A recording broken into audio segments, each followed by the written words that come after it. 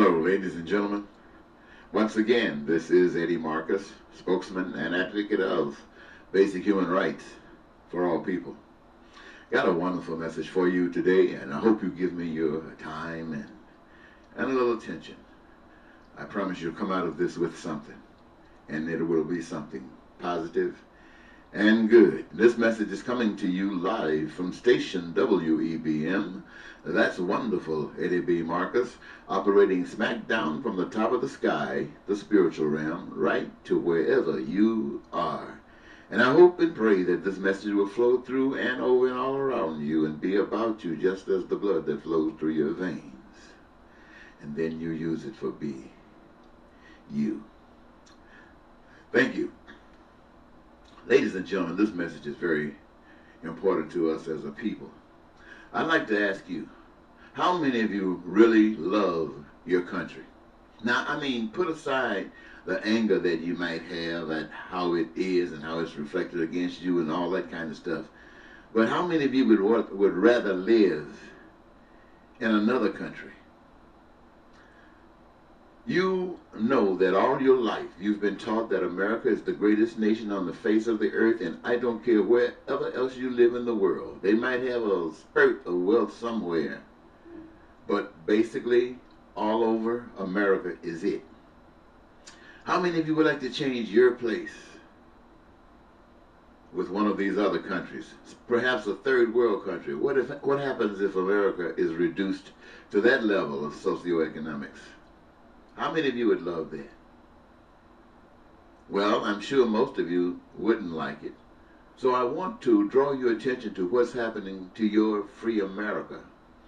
What we have here is an expression that people have failed to honor themselves, failed to respect themselves. And they are so tired of it. And they want to move on. And what do you do when you want to move on? You crank it up and you go. But where do you move to, especially to a place when you consider you've never been? How do you get there? What road do you take? Which way do you take? And it is also this, my friends, I want you to consider when you're coming up with a conclusion in a matter like that. We have some symbols and some words that reflect something to our thinking, and it helps us out. For instance, when you think about God, regardless of what you feel about God or what you've grown to understand and maybe change your feelings about God, but you know essentially what everybody thinks about God.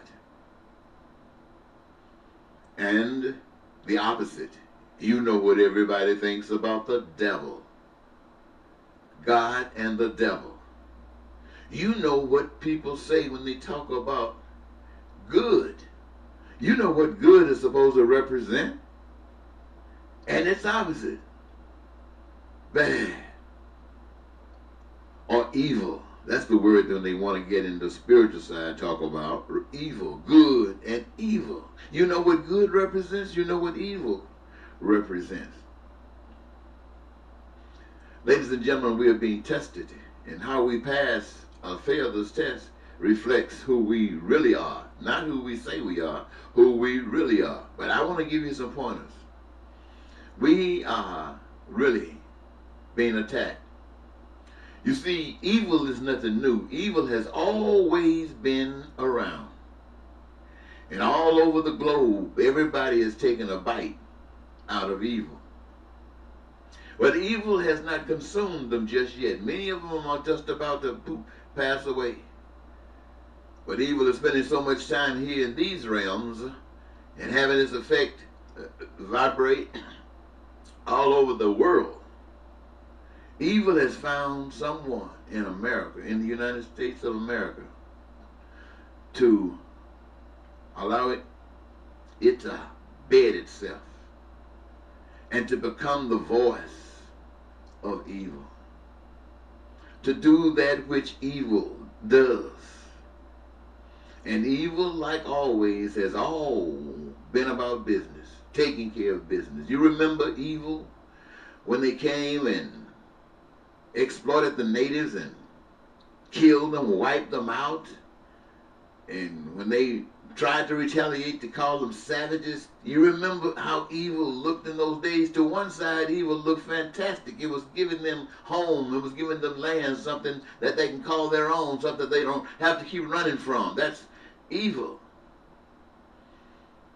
Now, in a situation, evil is taking care of its business. But what about good? What is good doing? Is good just refusing to step in that direction of evil? Is good just about the business of not rocking the boat? Is good just about the business of pointing out what someone else is doing? Well, in a situation like that, evil goes on, but good doesn't, because all along the way, as evil is stepping up the ladder of messing over people, they hear the same things wherever they go from good that they heard from you. And what happens? Good grows and grows. Excuse me, evil grows. Evil would too. Good would too on a different path. But it grows and grows. And now it's hell before we in America. We hear evil's voice lie all the time. We wouldn't know it, but you can read the tweets and they contradict one another. You can look at the video on TV and they contradict one another. You can hear what he says and watch what he does. They contradict one another. And yet, the influence is being picked up by so many. And that support, that what is being said, whatever advantages that spirit of evil here in America gives it, then all across the rest of the world they start trying to use it where people want to become God. They are people expressing evil, want to become God. But what happens? Why is it like that? I want to tell you, ladies and gentlemen, here in the United States of America, there have been many, many people who have always felt left out. They've always felt dejected and homeless and Cinderella-like.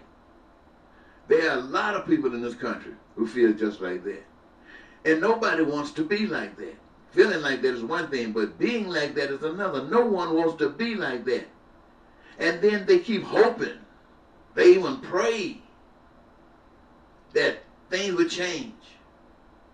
And generations and generations, things, if they change, they get worse. And so these people, all of them, even the evil people are looking for a difference, and good people are looking for a difference. But evil comes along and finds a voice. Where's the voice of good? And who will listen to the voice of good?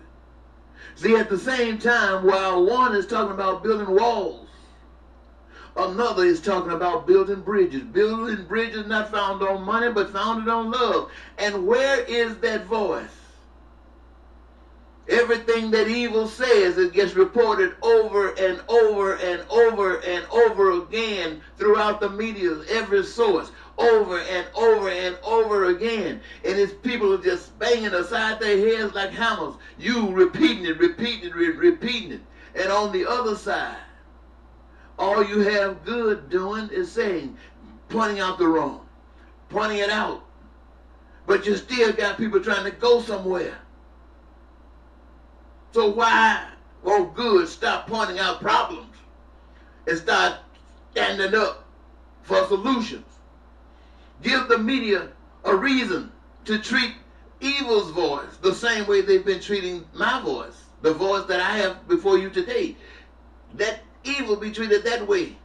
And let us give the media something wonderful to spread. Let us decide to change our way. We don't have to just stay here. We already see people are tired of being just stagnant. They want to move. So let's take them down the path that they're familiar with. But we bring it up to a level that they never conceived, but only dreamed.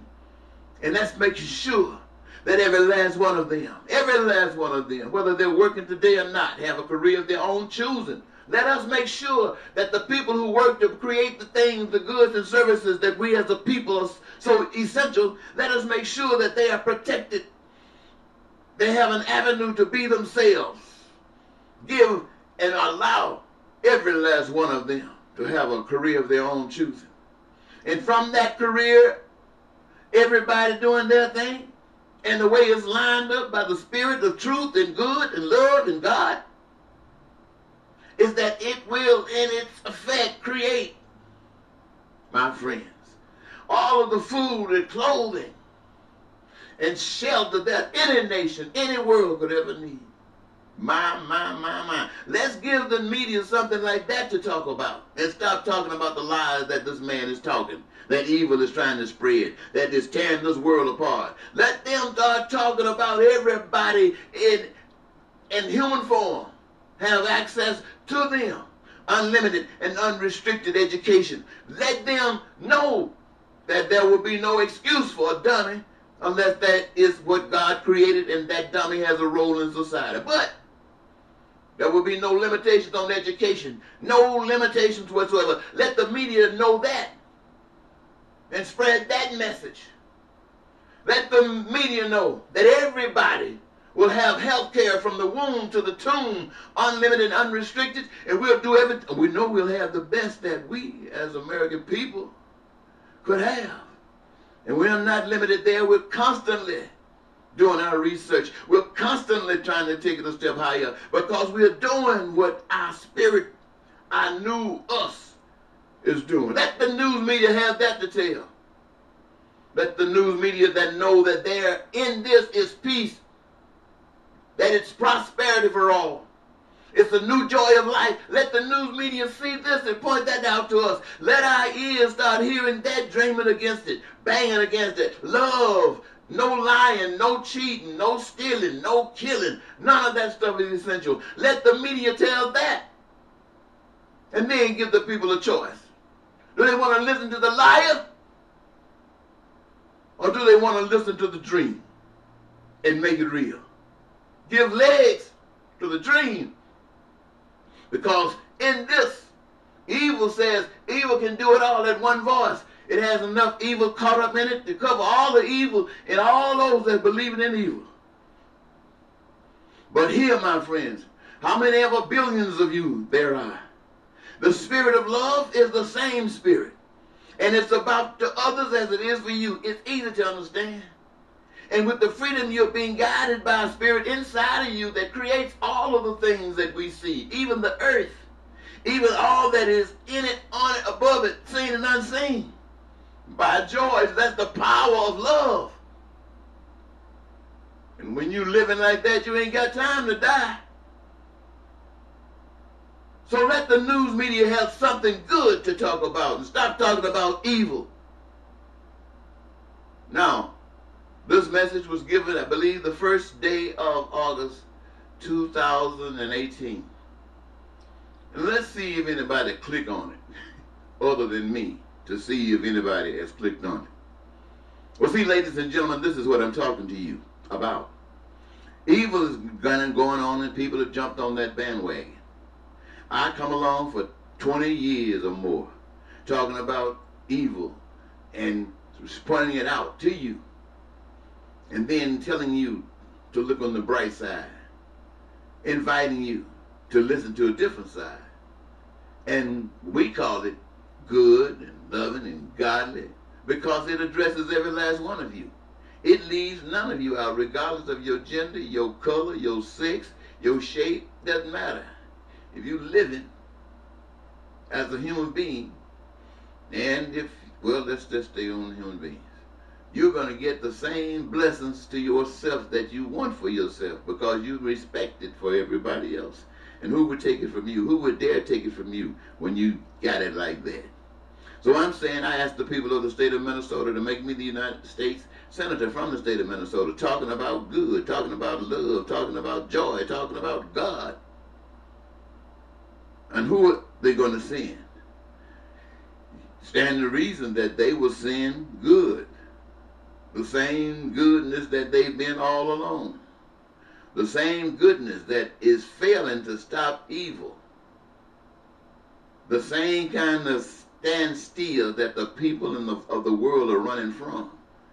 Now, if you want to overcome evil, you got to be, baby, taking care of business. You can't sit there looking at it, pointing out and arguing. No, you got to set the direction. You got to make the steps. Oh, you've been surprised at how many good people will really choose doing good rather than just sitting still. And I'm asking you, all of you, if you do happen to hear this message, if I'm alive during the 2020 election, I'd like to go in there as a write-in. And the thing that's so unique about this campaign, ladies and gentlemen, is that I'm giving you this campaign opportunity based on respect for truth and honor and love and compassion for one another. I'm not trying to play the same game that the world has set up to play. You know you got to have all kinds of money. And you know how that thing works. Or you don't have any money. But if you don't have any money, you got to have something to carry you. And so what I see that is an opportunity for truth. And I'm hoping that enough people out here are looking for truth who have enough humility in themselves to have something like a magnet to draw as much of any truth that they ever hear to themselves. And so I'm thinking that you will hear this and suck it up.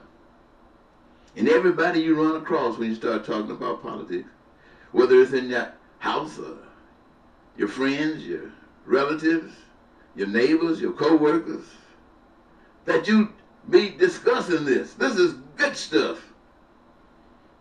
And you start comparing it to where it appears to be going and where you're at and where you really want to go. I expect that to happen. That's what I would do if I heard somebody else talking about it. I'd be so glad. I'd be telling, ooh, did you hear this? It's like Dr. King is alive again. Now that everybody knows Dr. King used to live.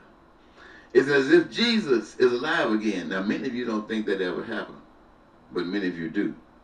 It's as if you never existed and all of a sudden you do. Now many of you might never think that there was a time you didn't exist, but I don't know. I know there was a time when I wasn't here, at least in any describable, understandable fashion. So what I'm saying to you, ladies and gentlemen, you got to move on up, because you're going to move. Or you're going to move on up in evil. And I say up, I'm not going to say down. Because everybody that's on that evil side believe that it's the best thing that they could ever experience. And that there's no way on the face of the earth that they are going to stand still and commit to what the earth, America, or any of these systems as they are about. Evil got to be great because evil is doing something. They believe in evil and they lie with evil, they cheat with evil, they excuse everything that evil does because they hoping for something different.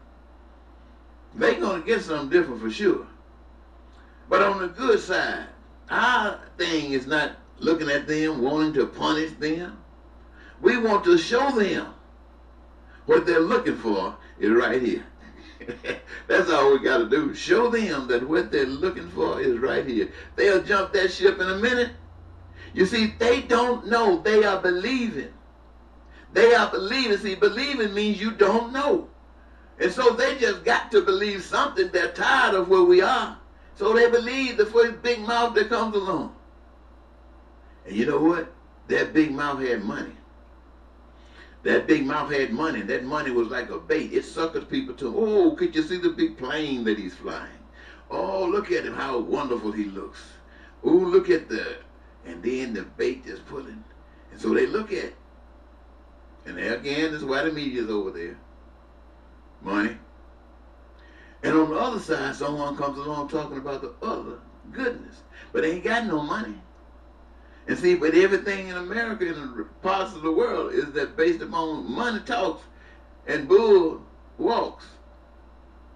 And so here comes the good side, walking along and being ignored to the max. And all of a sudden, it's like a wildfire on the evil side. Everybody get caught up in that evil. And the ones who got the ability, they got the guns, they got the money, all the money, and all those who seeking that money so bad, so hungry, they got to get it, and they evil gonna help them get it, and they just over there powerful. And good sitting over here, sitting over here. I wonder if good is waiting for Jesus to come back out of the clouds. I dare every person who say they're good. I dare you. I dare you to allow the Spirit of Jesus Christ to come inside of you. Jesus, they say, is a spirit. I dare you. Allow the Spirit of Jesus Christ to get inside of you. And let's see how you go forward. Do you keep walking on down that track? They didn't kill Jesus because he kept walking on down some different track. They killed him for walking down the track that we, as human beings, failed to walk. He stepped outside of the box. We can't stay inside the box. We're being defeated by evil. We're making God look like God is nothing but a paper shack. And why? Because we say we got God in us. And if evil sucks us all up, what kind of God is that? I say to you, now is the moment for us to stand up like we've never stood before. Now is the time for us to stand up like we used to dream we'd stand up. We'd be bold. We'd be somebody, because in us is greater than anything outside of us. And we don't speak it unless we do it. And doing it, there's no challenge, there's no doubt. And why? We don't have to bend our knees to anybody. Why? Because we are the reason that all of us are standing up strong. And none of us have a reason to bend our knees, because we might shake the flow, and the flow is gone because the power is here, based upon our commitment to truth and love and one another. Now, can evil speak to you like that? Well, good can, but it won't mean a thing unless you step out and start doing it. So I challenge every last one of you to stand up and let us prove that all eyes might see, all ears might hear what love is. Let's do it together. Let's do it for one another. Because when we do that, we become one body. And that body is the embodiment of the Spirit of love, the Spirit of truth, and it sets us free. And I guarantee you, evil's voice will just become as silent as you know mine is at this day. And the people, my friends, our sisters, our brothers, our cousins, uncles, and mothers and fathers will snap back on God's side. Need I say more? I want to thank you so very much for giving me this your time. This is, once again, Eddie Marcus, spokesman and advocate for basic human rights for all people, also a write-in candidate to become the next senator from the state of Minnesota in 2020, hoping to become the voice of good, the voice of love, the voice of peace and prosperity and happiness for every individual, becoming the next president of the United States by your power. And that's how come I can't fail. Because it's not me. It's us. No. They might have held you down and told you you were nobody in the past. But on this campaign, you are somebody. And it can never be as successful as it's going to be with you. Bye-bye.